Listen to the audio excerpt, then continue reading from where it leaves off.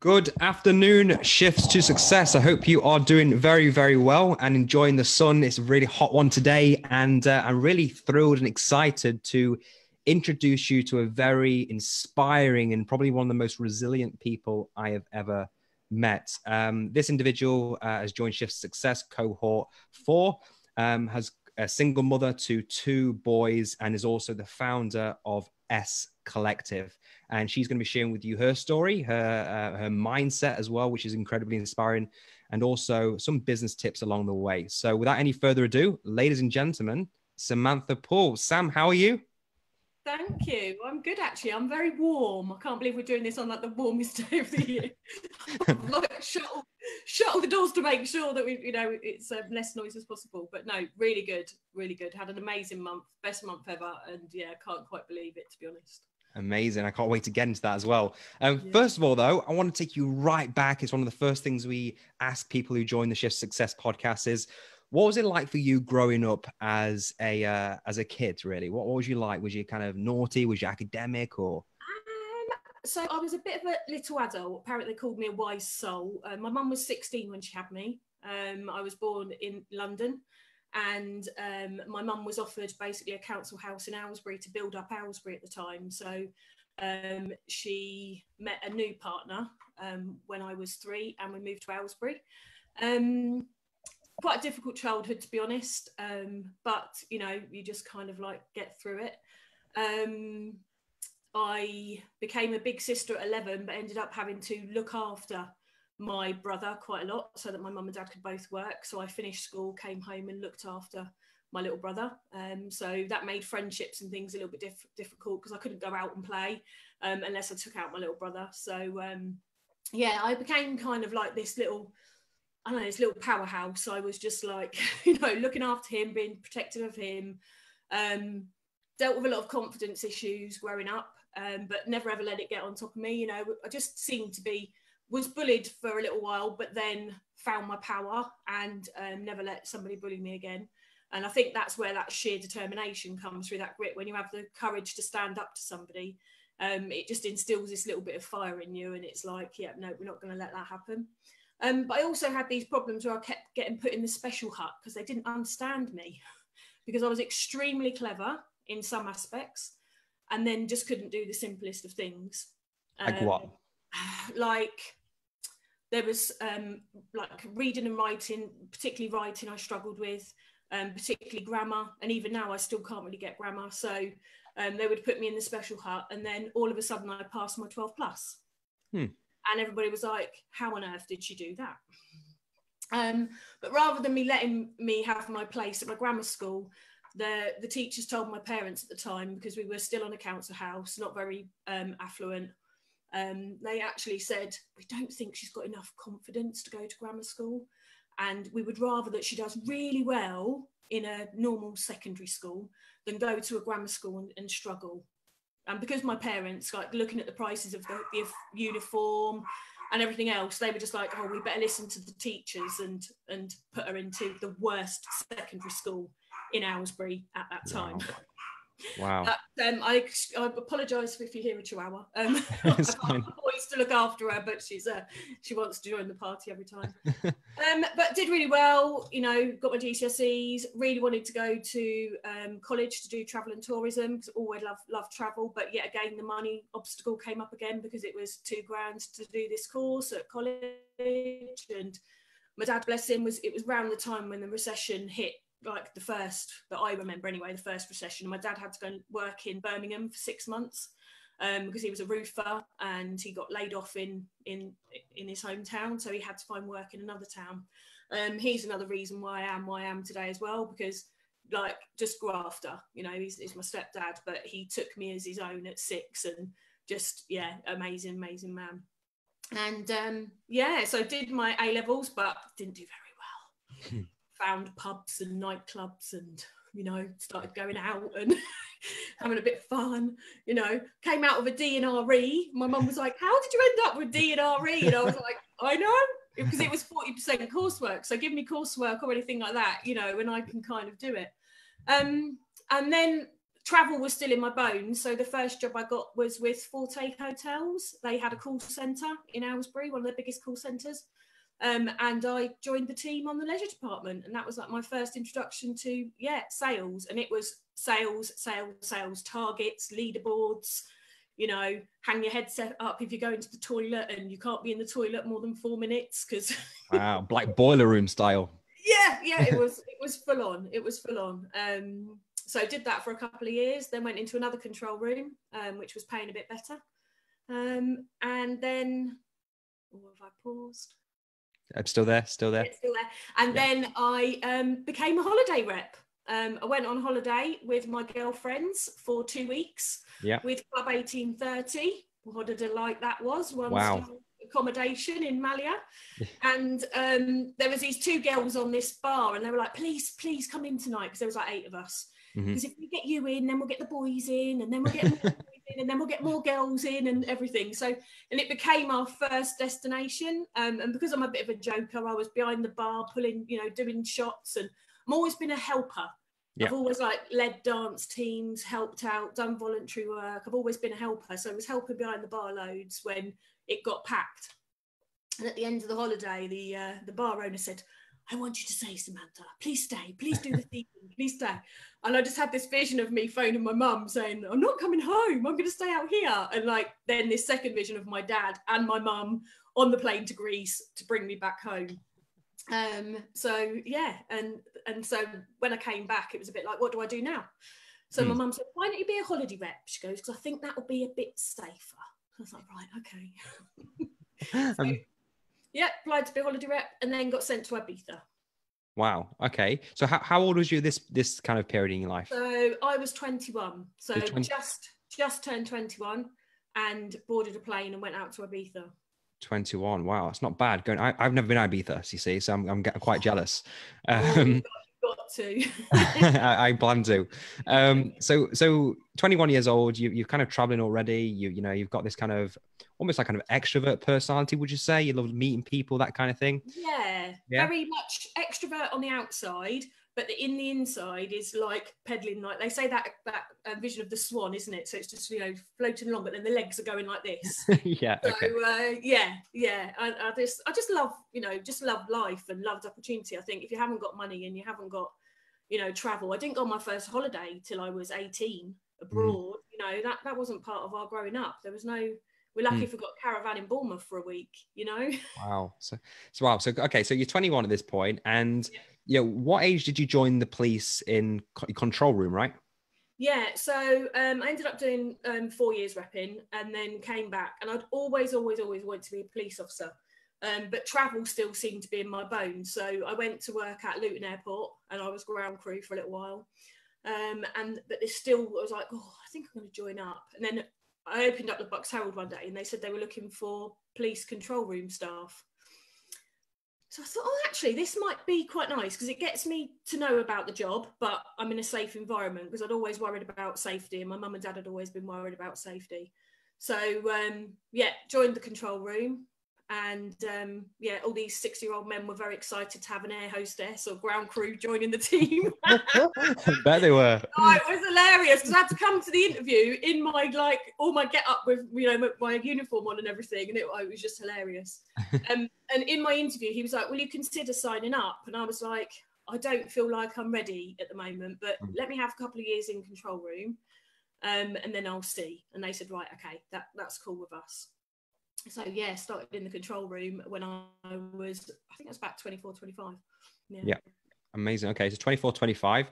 And how did you find it? Did you enjoy it? Was it a bit tedious? I loved it. Great. I loved it. Yeah, I loved it. I found it like quite upsetting at times, and it was one of the reasons why I didn't actually end up joining up. A lot of the incidents that I dealt with, I was like, I'm not sure how I'll be able to deal with that if I actually saw it.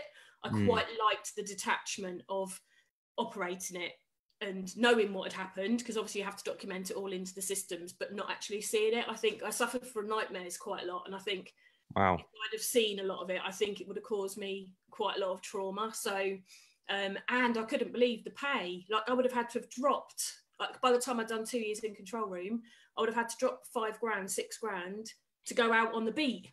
Yeah, this is a funny one. I mentioned it. So I was a detention officer, I think I was about 25 starting off, 26, 27, 28 as I went on. And cops, I think they're starting off about 18 grand now, which is crazy, right? And I mean, the cops do a lot more than in Yeah, regards to, right? So 100%. And I yeah. was sat next to a lovely lady, and I was like, what are you doing in control room? When you're an officer, what are you doing here? And she was like, when a crazy drug addict puts a gun to your head and was inches away from blowing your brains out. Wow. And that really was it for me. I was just like, Crazy. yeah, I just thought I'm going to sit here in my chair Yeah, I and don't. just try and keep them as safe as possible with the way I control the incidents. Wow. But yeah, Okay. it opened my eyes quite a lot. So how long was you in the control room for in total?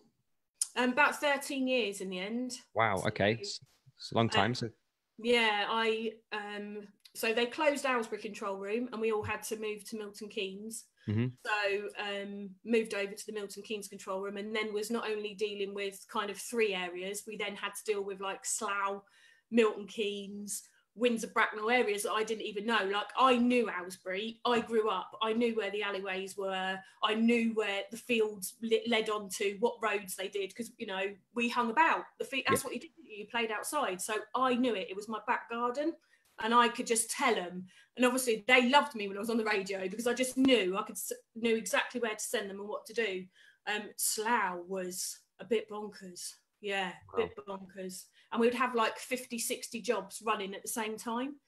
So where it was a little bit different from, the police, yes, you're going back to back jobs, but we were actually managing, 10 incidents to 60 incidents at a time. Wow. Why I think I am like I am now in business, because Yeah. I'm managing multiple things at once. You are. That is very true. And we'll definitely get onto that. I've got to ask this question because cops always mention it.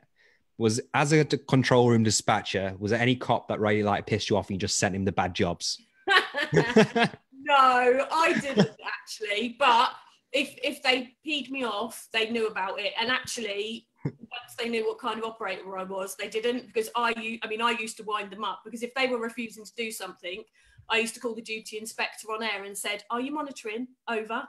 And they would say, "Yes, over." And then the next minute, the officer would go, 05. And it was like, don't mess with me. I remember one having this massive fallout because a old lady had basically been pushed over. She'd gone down a hill and had her bag snatched. And because it was 7:15 in the morning and it was handover, nobody would go out.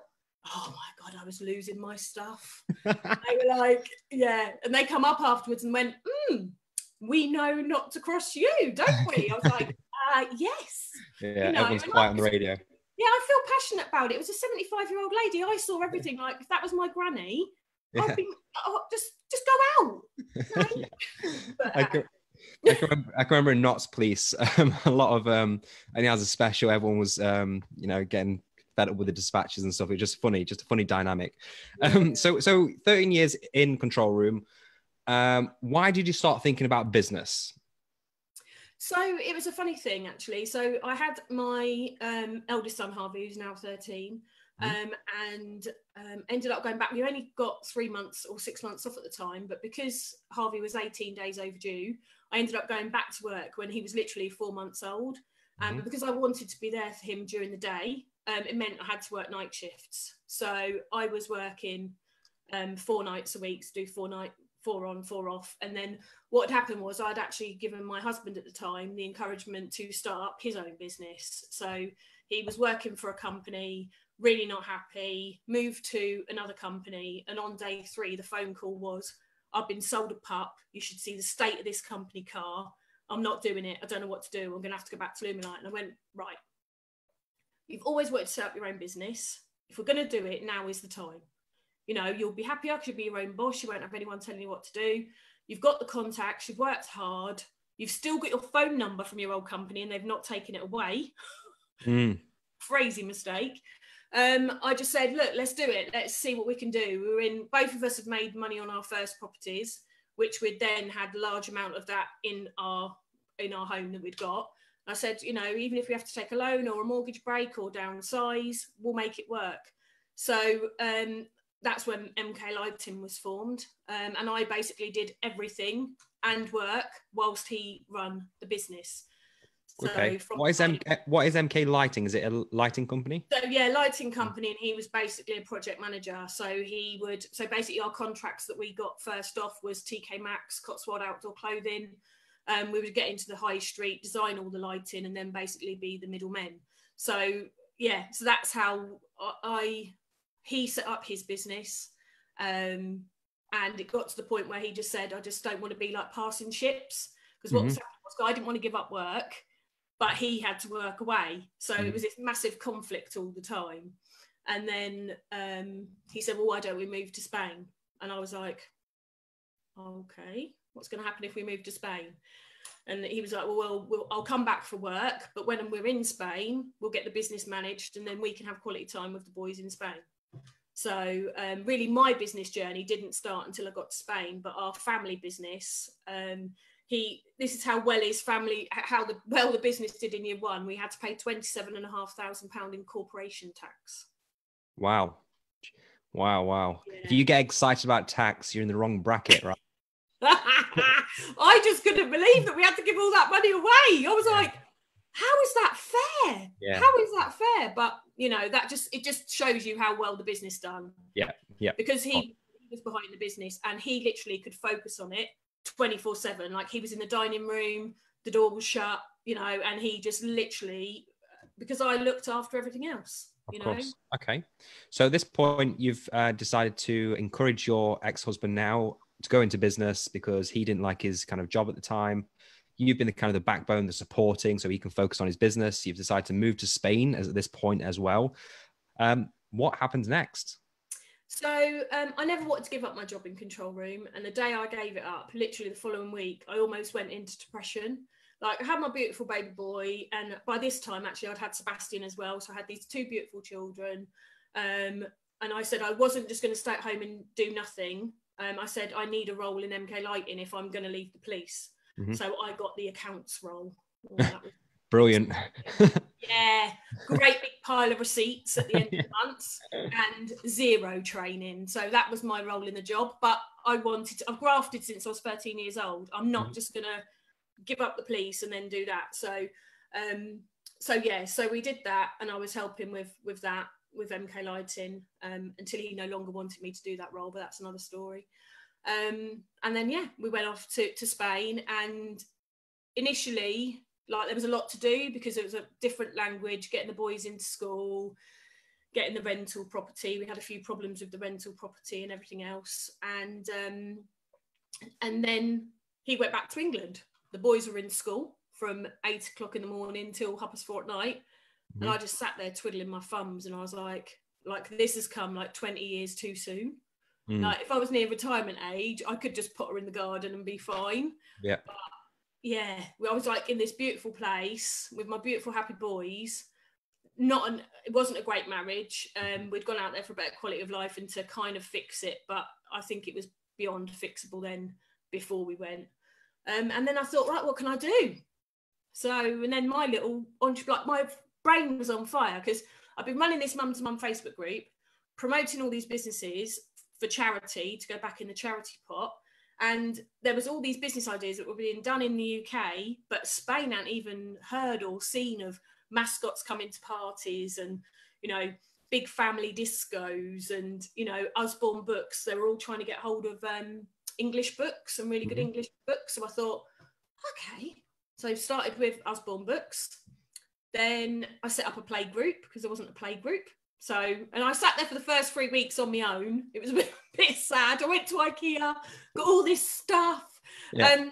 But then literally after 4 weeks, we had 20 mummies come in with their little ones. And then it was like I was helping them with rentals, they needed insurance. And I thought, hang on a minute, this is a bit like what I was doing in the UK.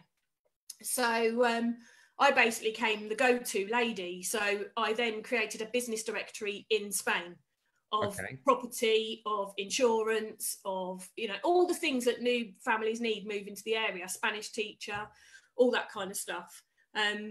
Set up my little play group and then thought, right, no, this is a business idea. So then set up Relocating Too.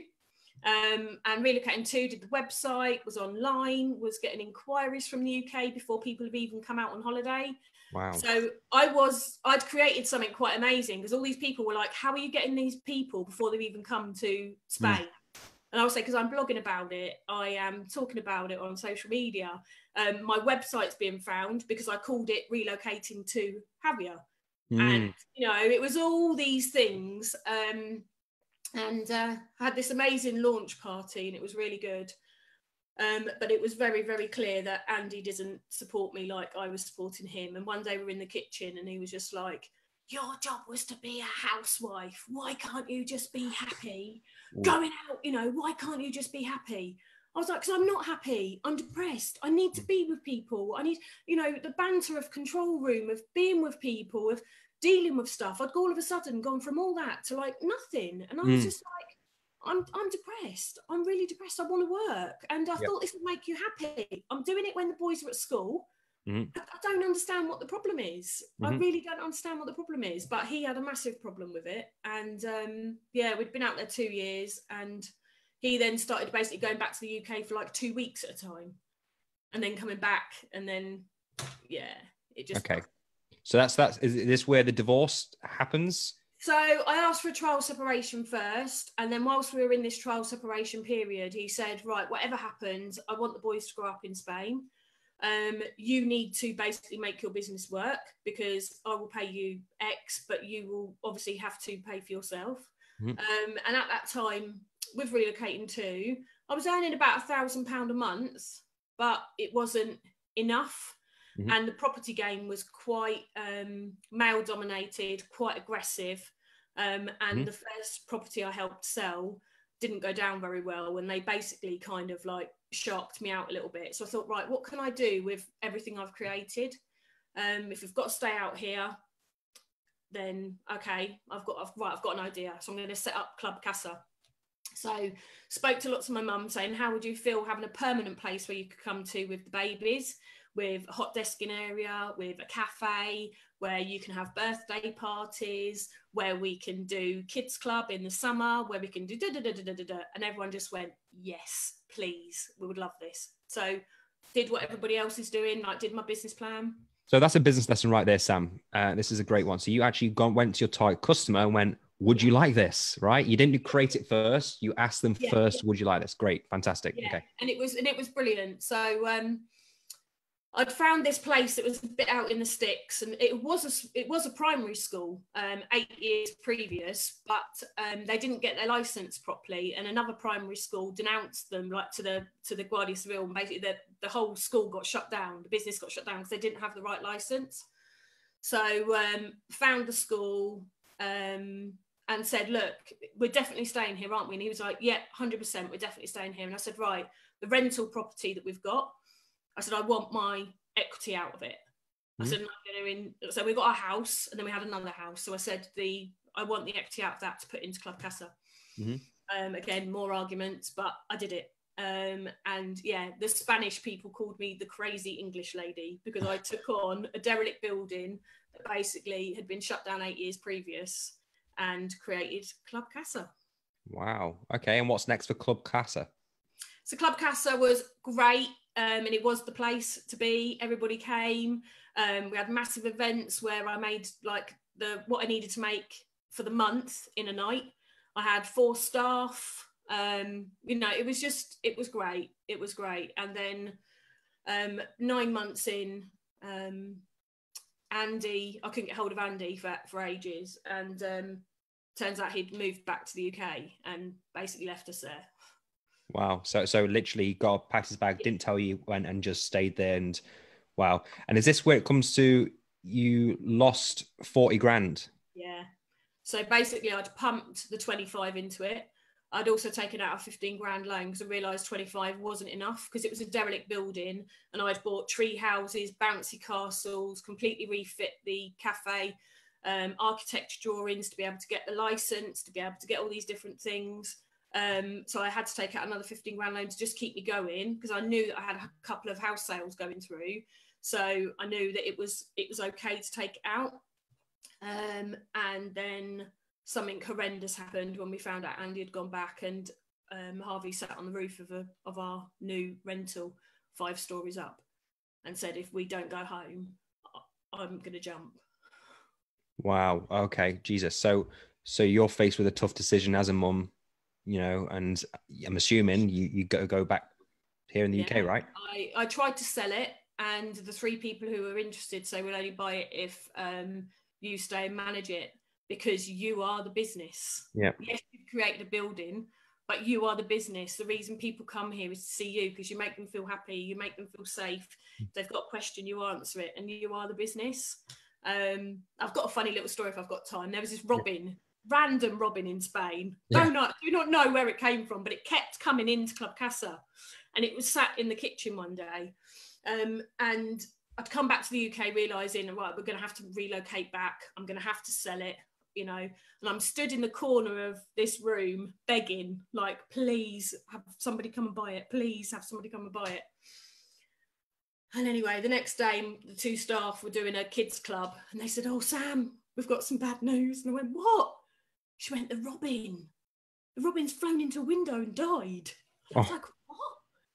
And the robin had died in the spot where basically I'd been begging for somebody to come along and buy it. And I looked up the meaning behind it. I'm quite spiritual. Mum's quite spiritual. And it basically said, this is the end. Oh, God. So, yeah, this is like, don't be sad. But what basically kind of what you're wishing for is not going to happen. This is the end. And so I basically just had to close it. And luckily for me, because I'd signed a 5-year lease at €1,500 a month. Luckily for me, there was 2 schools that I'd heard on the grapevine were looking for a new location. So I put meetings in with them, because I thought, at least if I don't sell it, I want Andreas. Like, it had been 8 years since they'd bought this building and not had anyone in it. I just started getting $1,500 months rent, and then I'm having to go home, but potentially I'm still going to have to pay it because I've signed a contract. And luckily for me, a school came in and said, yeah, we'll have it. Amazing. Wow. I lost the money. Yep. I lost a bit of like self. Like, I was devastated. But at the end of the day, my boy was the most important thing to me. I was out there. I had no family. You know what I mean? I was working all the time. Yes, the boys could come to work with me, but it wasn't really the life that we'd gone there for. So, of course. Of course. So you've come, obviously you arrived back in the UK. What happens with, like, do divorce proceedings carry on? Is that it? Yeah, divorce proceedings went on for 3 years. So wow. We went back to the UK, and we'd rented he wanted to sell our property. Yeah. That's one thing I've always said is, like, no, we need bricks and mortar in the UK in case there's an emergency and we have to come back. It was being rented, and basically because he wouldn't give the tenants notice, and apparently both of us have to give notice, even though I was coming back with children and I'd given them 6 months notice, I was coming back with children. Nobody would give me the house back. So my friend said to me, look, Sam, she said, you've got to come back, you know, come and live with us. Luckily, she had a very large house, and I always joked, I said, okay, yes, I'll move into the West Wing. So moved into the West Wing at hers. And we basically lived there for 3 months while I carried on fighting to say, well, in this country, that is my house. I own 50% of it. 50% of my cash is in there. I want our house back. Our kids need a home. We can't just be somewhere else. But yeah. And yeah, so it was like this, when I was in Spain, this inner entrepreneur just come out. It's like you're in the right place at the right time, like, and just let your mind be calm. Just things come in. It feels like, you know, when you're backed into a corner, or in fact, you know, when you are, you know, you're left to your own devices, that's when you start thinking from a broader scale, different, deeper level, which is great, you know, which is great for you. We'll go on to the business side in a second. So if I was going to meet you in a bar, for example, or going to bump to a networking event, how would you tell me what you do? Yeah, so this has been something I've really struggled with, as you know, because it just started off as a business directory. So I was trying to explain the business as a business directory, but it was obviously more than a business directory. So I'm now adopting the term hyperlocal influencer with a suite of products that can basically help you be more visible in Milton Keynes. So we've got the local discount card, we've got the directory, we've got the magazine, we've got networking. I do social media management and training, and yeah, helping businesses be more visible. So I'm really kind of like trying to find my feet now, because it's not just one thing. Like most people would just be doing a magazine or just be doing networking, or just be doing the directory, you know, and I've done all of them. And that was a bit of shiny marble syndrome and panic, I think. I've got to make all this money to be able to look after us. So I've got to do more, I've got to do more, I've got to do more. But then doing more is, you've got to do more at the right time. Of course. You know? Yeah. Of course. It makes sense. Okay. And who would you say is like your typical customer? Is it a business owner? Is it a mum? Is it both? Yeah, so luckily I've got both. So I created the Mums Rates app, and it's a membership. So basically I've got the 18,000 members in the Facebook group. Mm-hmm. And the idea is to get all of those 18,000 members to upgrade to my app. And basically on there, they've got access to 150 local offers. You know, they make their money back in one offer, but then that's the lead funnel for my businesses. So to businesses, we say, oh, would you like to put an offer on the Mums Rates app, the membership? That then gets promoted to 18,000 members. Oh, and it's free of charge for you to do that. Mm. So they put the offer on free of charge, and then they're going into my funnel, which is where we then say, oh, but if you're on the business directory, you can then also talk to those 18,000 customers, because you can't promote in my Facebook group unless you're on the business directory. So makes sense. Makes complete sense. Okay. Everything would then just become an upsell. I created the magazine. I've never had any magazine experience, never had any publishing experience. Found a great graphic designer, a great printer. I did the sales. We had a magazine. There you go. I love it. It's kind of, you've got a mindset, you know, I don't know how to do this, but I'll figure it out. That's, you know, from knowing you for over the past year and a half or something like that, you kind of go, I don't know how to do it, but I will try and figure it out some way. What type of kind of problems do your target customer go through, Sam? So a lot of them who end up coming to me have been burnt by advertising companies, burnt by newspapers where they've spent thousands of pounds out in advertising, then it hasn't had the return on investment. And then they're like, you know, so it's a real challenge. I almost have to break down that barrier of their previous mistakes to say, look, if you're with me, I know this is very new, you know, social media and Facebook, it's all very new, but I'm affordable. You know, because that's what I've always kind of has been my UHP, I say, rather than my USP. You know, we've got an affordable package and we've got a high-end package. You know, what do you need? You know, it's really about getting to know them. What do they need? Because it may well be that putting an offer on the Mums Rates app is enough to get them some traffic, you know, customers. For others, they need all four, you know, because they need to be in the magazine, need to be in the directory, need to be talking to the group. So yeah, it's about what do they need rather than just selling them something. I really do have that, and I think that's why I get near enough, well, 100% of my work at the moment is through word of mouth, referrals, and watching me on social media. I don't have to pick up a phone call and make a cold call.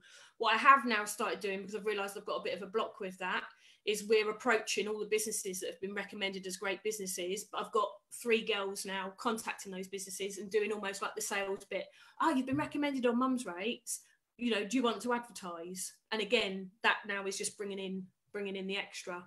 Amazing. So, yeah, it's a little bit different, but it's it's worked out all right.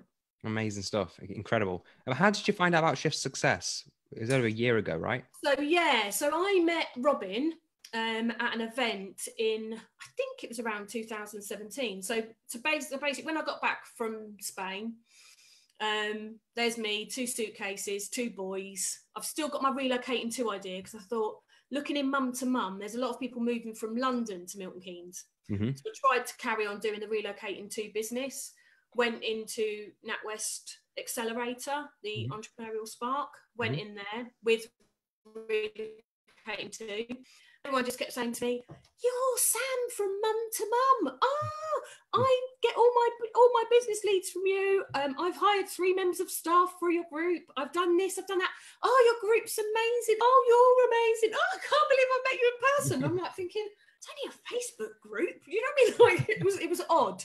It was really odd. And just realised I had to get out networking. I had to keep that that lioness that appeared in Spain that A, made me stand up to my husband and say no more. That B, made me realise I had to break a very, very bad cycle for my boys. and C, you know, be me, because I'd lost me through the marriage, through becoming a mum. And I thought, when I get back to the UK, I've got to do it. So I booked to go to an event in, I think it was Chelmsford or something like that. And Robin was speaking, and he was amazing. And I read his book, Take Your Shot, and that instantly changed my business overnight, because I realised I had to work with mum to mum. The directory, I couldn't give all of it to charity. It had to be my little business, and I needed packages. So, I mean, you'll laugh at me. I think the packages was, you know, stupid when I first started out, but his structure gave me what I needed. And then just before I joined Shift Success, I thought I need to look for a mentor, because I've got mum's rates, I've got the mag, I've got networking, I've got the directory, I've turned over 50k, but I don't really know what I'm doing. I'm winging it quite a lot. Yeah. And spoke with Rob, and he was like, you know, my one-to-one, I'm going to be honest with you, my one-to-one coaching is quite expensive, and it sounds like you've got a lot going on personally at the moment, but I would really love to introduce you to Shift Success. And that's when I came on the quick start day. Yeah, quick start day. Amazing stuff. Okay. Can I just ask as well, on your Facebook group right now, how many is in there right now? So my main one has got 18,000 in, and then I've set up 5 subgroups, and they've got around 500 in at the moment.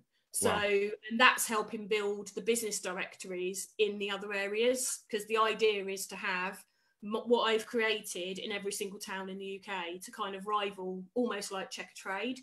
You know, because I've really, you know, I can prove that women majority look for the plumbers, the electricians, everything else, you know, the women of the house usually. And they go to Facebook groups to ask for a recommendation. They don't go to Google. They go to Facebook groups. But the damage of Facebook groups is if, you know, Uncle Jack is getting his niece to put details in, recommending him all the time, but Uncle Jack's a con artist. It's dangerous, you know, and some people have been burnt by asking for a recommendation, and it's a really bad one.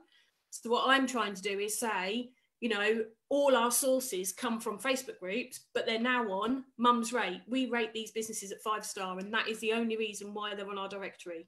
Only the best make it on here. Okay. How long did it? 18,000 is a lot. How long did it take to get to that point? So, believe it or not, the Facebook group started up about 10 years ago. Because I'd had Harvey, and I didn't know anybody, because I was just literally working in control room, and nobody else had babies around, you know, my age. I was the first one to start off the baby chair, because 13 women ended up getting pregnant after me.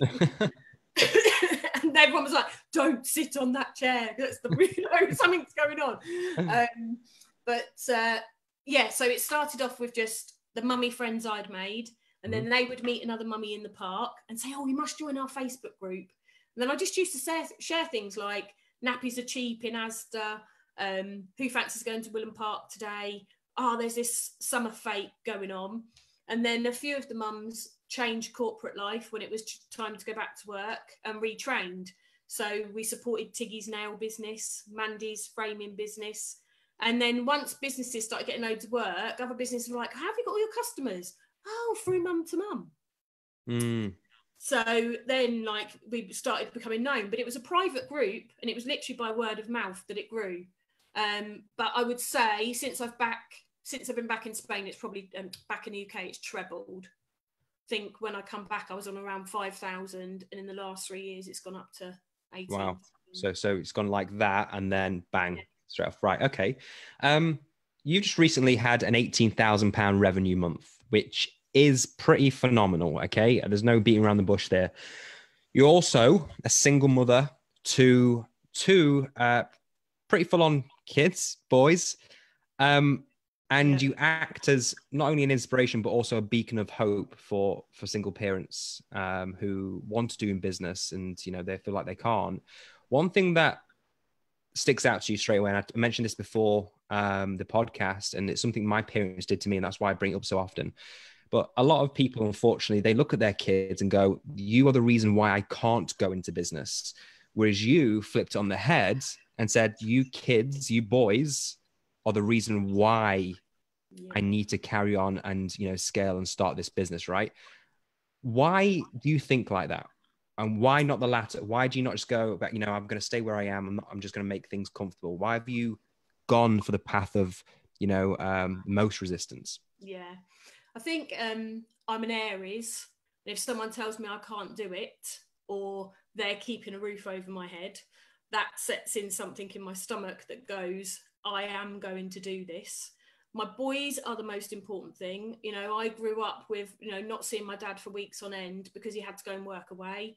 My mum had to have a cleaning job just to meet ends meet. And, you know, I didn't have children not to see them. I do feel a little bit of guilt because we obviously moved to Spain and we had this, for them, we had this amazing life where I don't want them to be spoiled, but, you know, they had a swimming pool in their back garden. We were on the beach all the time. We were eating in 5-star restaurants, you know, because the business, like we made that nearly £1 million business, like MK Lighting.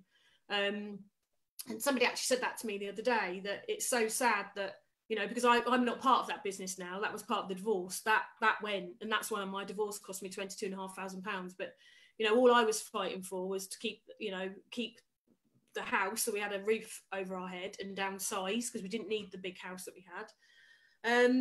And yeah, it's just that fire. I mean, I think I'm lucky in the respect that I'm a determined person, but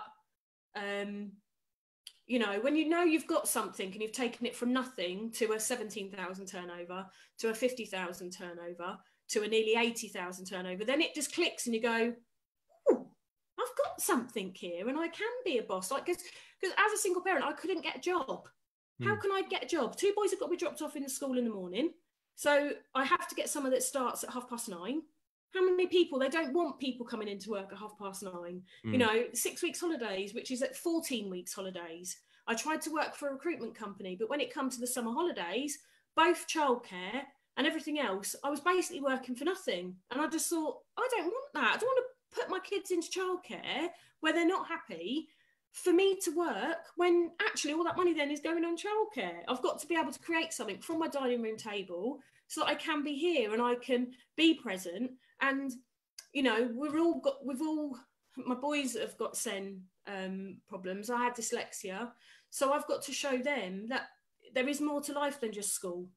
Like, my DNRE hasn't got me to where I am today. You know, the jobs I've had, you know, the things I've dealt with, you know, and that's what I did when I first got back. I went to a really good event, actually, where they said to put your skill sets down on paper from the first job we did when you were 13, paper round, right the way through, and write all of your skill sets down. And then, like, the skills out of all that set, what do you enjoy? So then move that into another list. And again, it's like, it's not what you know all the time. Again, it's who you know. So people knew I was back. They knew I was looking for work. You know, and I literally managed to get a freelance job. I set up as self-employed and got a freelance PR and social media job because I realised I was really, really good at social media, and people need people who are really, really good at social media. But it was like, if you want me, I'm freelance, I work remotely, I will come into the office when you need me to come into the office. But, you know, that's how it has to be. And I think I've just had confidence. And what I've realised is one of the biggest blocks out of everybody who's doing it at the moment is confidence. And that imposter syndrome. And I have that imposter syndrome, but I ignore it. Yep. I really do. I've managed to just ignore it. It's there all the time. You know, and as you get bigger and better, then the trolls all come out. But I think that Facebook group helped me, because when I changed it from free, like donating to charity, to all of a sudden having a business, I got a massive backlash. Real big backlash. You know, because they were like, how can you charge people to advertise in your Facebook group?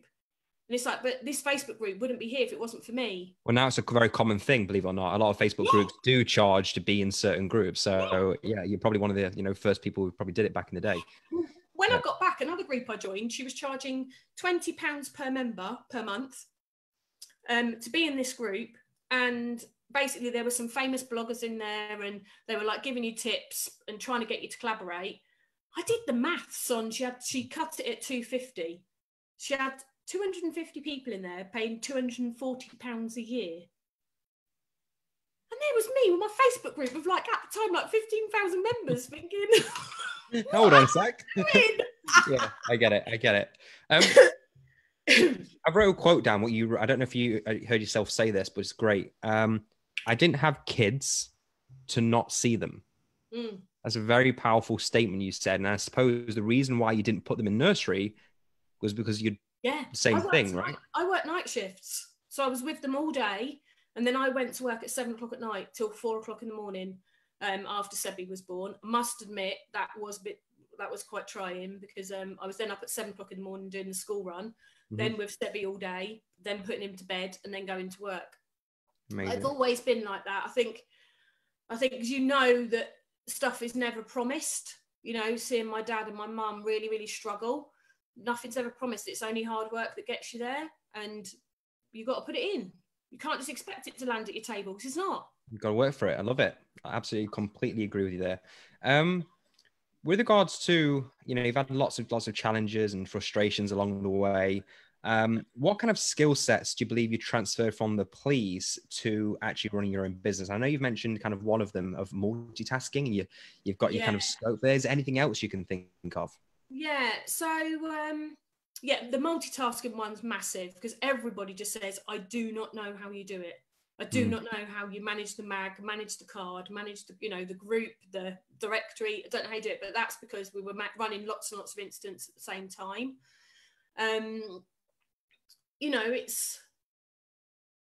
It was a lot of strength to do that role. It was a very emotional role. It takes a lot of strength, a lot of hours working, and it's a bit like entrepreneur life, really, because you have to work shifts in being an entrepreneur. You have to work long hours, and I don't know. I just think that whole structure as well. There was you had to have psychometric testing before you even joined, so they knew what kind of person you were. And I went on to train lots of the staff that come through, but I could only train 2 types of people, and that was the same kind of people like me who just do it.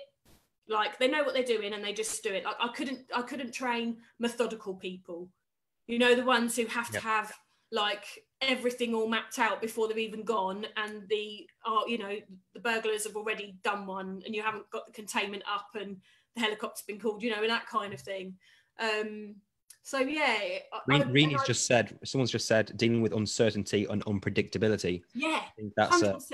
I've had this day, with the kids. I've been at 360 playing in the soft play, and then I come into work and it was, right, Sam, you're now taking over a fatal, or Sam, we've got a murder, or you're sat in the control room. Who's been there like 4 o'clock in the morning? Nothing's happened all night, and then one of the biggest jobs ever. I remember being sat in control room one morning, Sunday morning. We're all having a catch up, and the next day it was like I heard the 999 call come through, because we used to have it in the same room, and it was like, I've just found a carpet rolled up with 2 feet hanging out, and I think there's a dead body in it.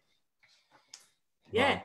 So and then because it was cross border, so I just think management skills massive, I think, and dealing with that stress. Like for me, as soon as COVID hit, go cardless, I woke up to emails where it was just cancel, and I was just like, oh my gosh. A big social media client. I was really sorry, Sam, I've just had to furlough 150 staff, so I'm not doing any social media for the next 3 months. Let's talk about that. So COVID hit. I know we jumped on the phone or Zoom, and there's a few things happening within your business. And how did you adapt and overcome with that, Sam? Share with what you did. So I took COVID to really work on the business rather than in the business. So before COVID, I was out and about every 5 minutes, meeting all these new clients, sometimes traveling up to half an hour to meet a client, just being crazy, really. And in that short time zone as well, so between 9:30 and 2:30, and sometimes with the boys with me. So it was like really difficult. So I thought, right, I've got to look at this now. And I went back through the portal and I did that. I've been, really listening to the lives and stuff like that. And price had been a massive thing for me. I knew my price was wrong, knew it was wrong. But because I'm a bit of an empath and really want to help people, it was like, hang on a minute. And I joined a BNI group, which is like nearly $2,000 a year to join. Just to join the BNI. Now, I'd had that in a package where they got 2 networking events a month, and that package was only like $1,200. And they got magazine advertising, something else, and something else. And I was like, right, Sam, this is the time now to look at your pricing and actually make sure it's profitable. So I did profit and loss. And although I turned over 25k in, I think it was like 3 months, weren't enough profit. Yep. So it was like, right, okay, here we go. So here we go. Here we go.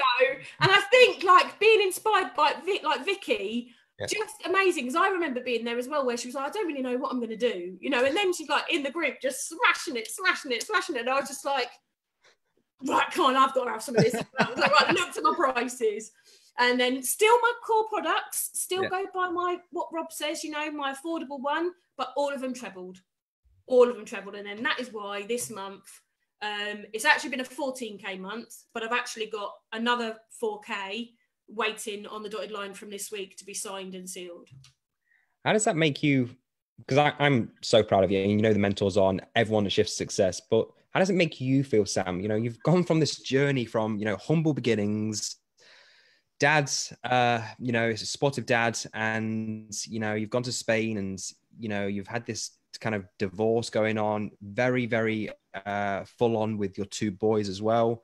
You had this, you know, divorce that was 40k you lost, and just all these trials and tribulations, these constant walls. How does it feel, you know, now you've got a successful business and you're producing sums like 14k a month? You know, how does that?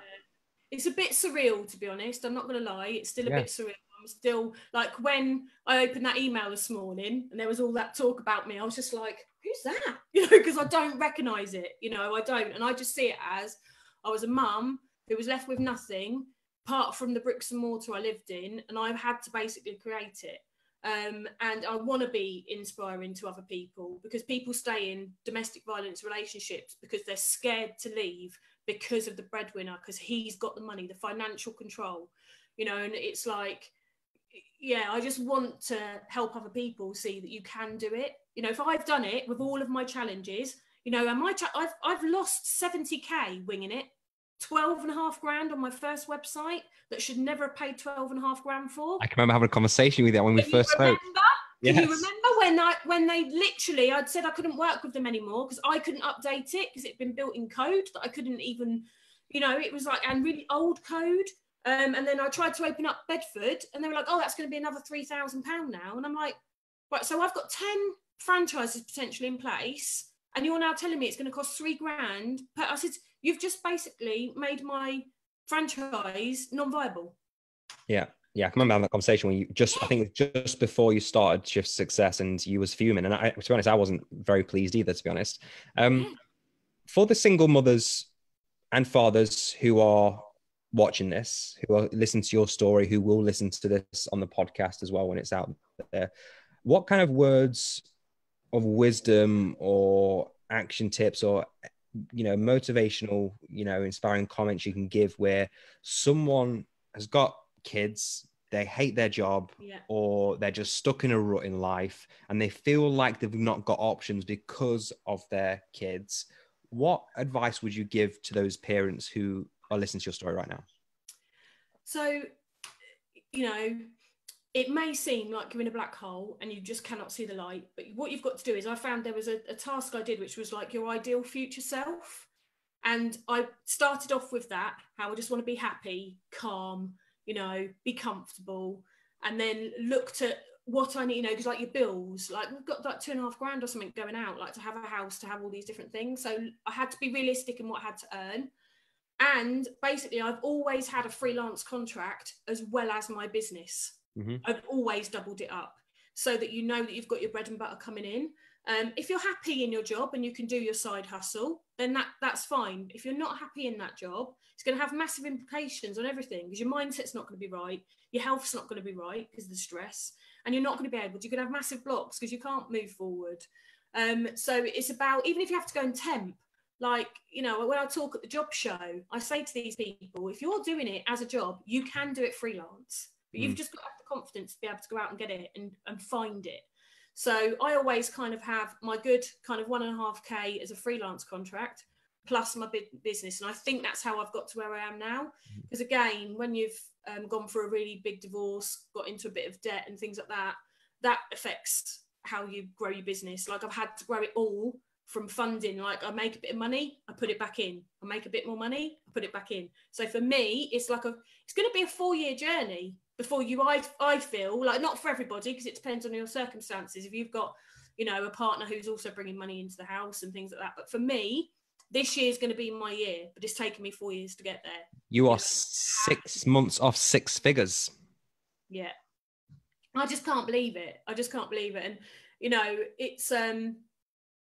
it's, it's unbelievable, really. I can't quite. And it's funny, I'll go into a meeting and they'll say to me, oh, I thought this was a franchise already. You set this up all yourself. And I'm like, yeah.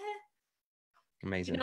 It's, it's unbelievable, really. But that's because this year it's been investing back in. I was a holiday rep. I worked in police control room. I've never managed an advertising agency. I've never produced a magazine.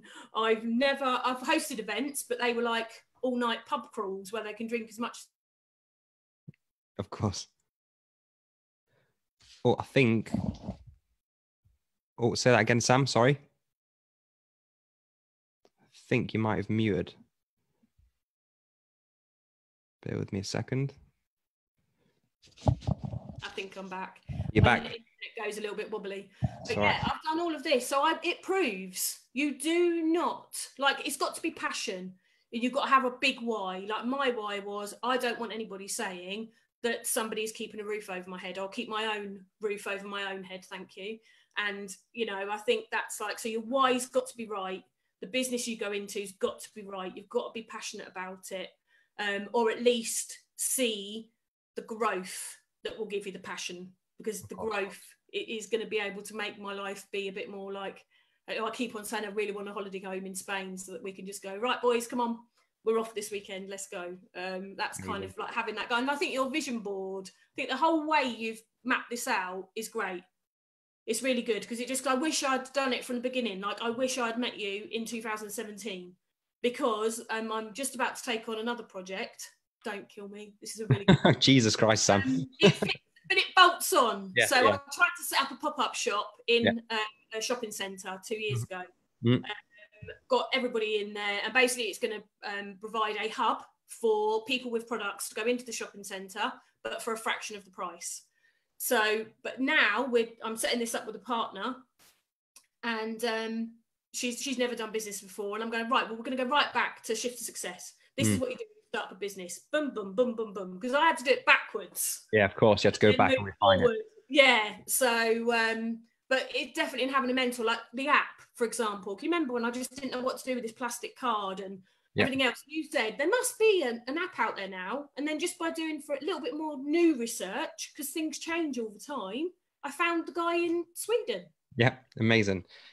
Would you say, I think you've got a bit of a serial entrepreneur vibe to yourself, like you love starting, creating, and I found that is where my passion is. Like I went into a business this week that's got 2 locations, doing really, really well, but within my meeting with them for 2 hours, they were like, Sam, we just haven't even thought about half this stuff. I went in to do some LinkedIn training, and he said, oh my God, Sam, he goes, I've learned more in 4 hours than I have with 6 months with an action coach.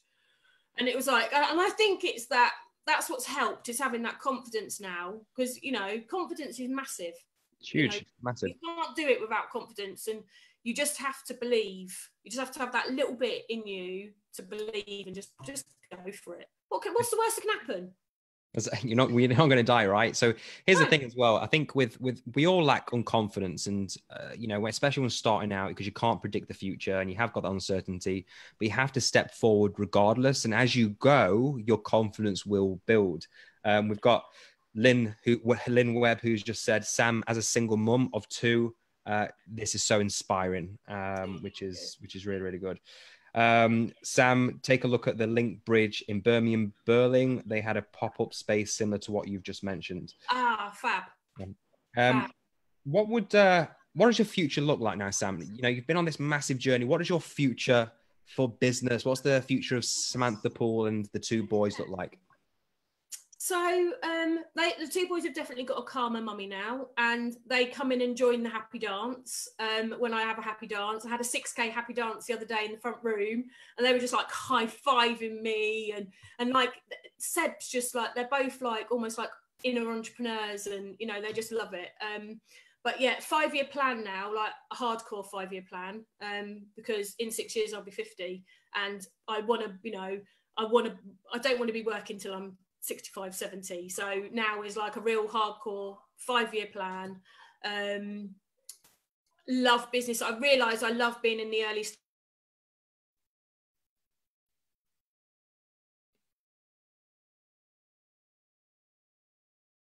Dropped out there again.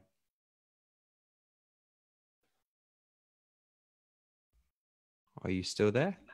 Oh, sorry, did it pause again? You're there. Yep, carry on. Yeah. So yeah, just being happy, just being comfortable. I realised that my passion selling advertising is not perhaps great. So yep. I'm building the business so that I'll have one person looking after each aspect. So Annabelle looks after the mag, Steph looks after networking. The business directory, I'm going to have lots of different refer and earn people looking after those. And then mum's rates, I'm going to get Milton Keynes done, but then I'm potentially going to have that as a franchise so that people take that one on first. And then, depending on how what's the word, like ambitious they are, they can then add the business directory, they can add a magazine, they could do what I've done, replicated it, and we can have that now all over the country, but even global, you know. I've just joined this network marketing just to see how they get these people, because it's almost like a cult. You're not allowed to say that word. Network. I know, but because I want to get into the mind. I really love getting into the mindset of these things, and the mindset of like how these people just throw away like money on these courses that are, you know, saying they're going to give them passive income, and all this stuff. But yeah, I love. Yeah, so I'm just trying to bring a bit of that in for my own business, because I really love to see mum's rates all over the country. You know, I'd love it to be the go-to directory, really. That's a powerful vision. I'll tell you what, with the tradition of Shift to Success, the champagne and truffles are waiting with your name on it when you hit that 6-figure mark. I'll tell you that. Sam, I want to finish this question. It's been amazing speaking to you, but I want to finish this question that I ask everyone. What does entrepreneurship mean to you? So entrepreneurship to me is basically that little inner spark of passion where you can turn something into, like I loved your quote the other day where you said, you know, the cafe you're sitting on was once, you know, somebody's idea.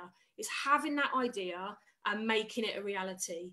And yeah, and looking back, if you'd said to me 3 years ago, Sam, you're going to have a 6-figure business in 3 years, I would have just laughed at you. I would have just, oh, no.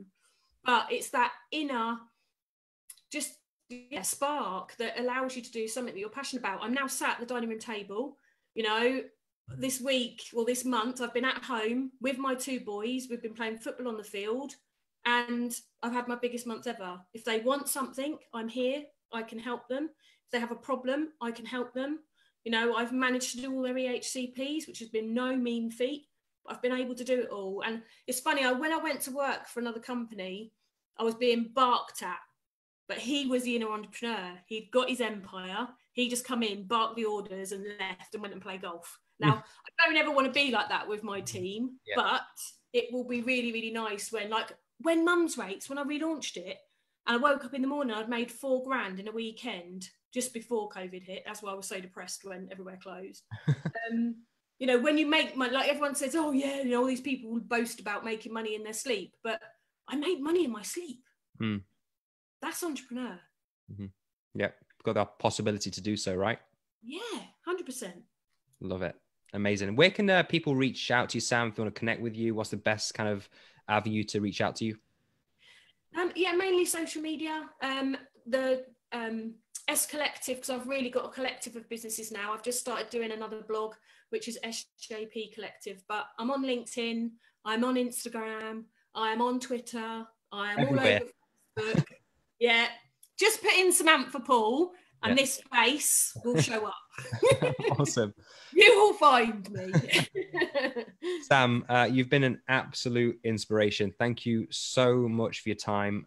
You know, to all the single parents out there, mothers and fathers, it can be done. Sam's proved it. She's not the only one as well. It can 100% be done. And little by little, you'll piece it together. So Sam, I just want to say that I'm really proud of you. I know the mentors are, the cohorts are, and I can't wait to send that box of champagne out to you very, very soon. Take care, enjoy the sun, and stay safe. Thank you. Thanks ever so much for the opportunity, and also for Shift to Success, because you have, you know, made a massive difference to my life. So thank you. No problem. Thank you for doing the work and leading the process. Take care, Sam. Cheers. Bye-bye. Bye. Bye.